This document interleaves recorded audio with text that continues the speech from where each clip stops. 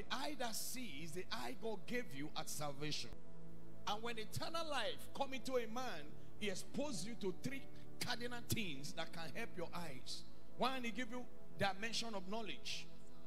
He gives you ability to begin to access knowledge. John chapter 17 from verse 1 to 3, the Bible said, this is life eternal, which is to know you. That means eternal life exposes us to a system of knowledge that is sequential, that is progressive in the kingdom. Then number two, eternal life brings us to a place of sonship manifestation. 11, he said he came to his own, and his own received him not, but as many that received him, to them, oh hallelujah, he said to them, to them he gave them power. The word power here is not dunamis, it's exousia. That means delegated authority.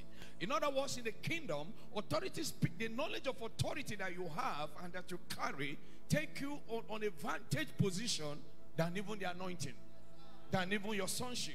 So in other words, that place of authority bring where your sonship begin to make effect. So born again is more than a church slogan.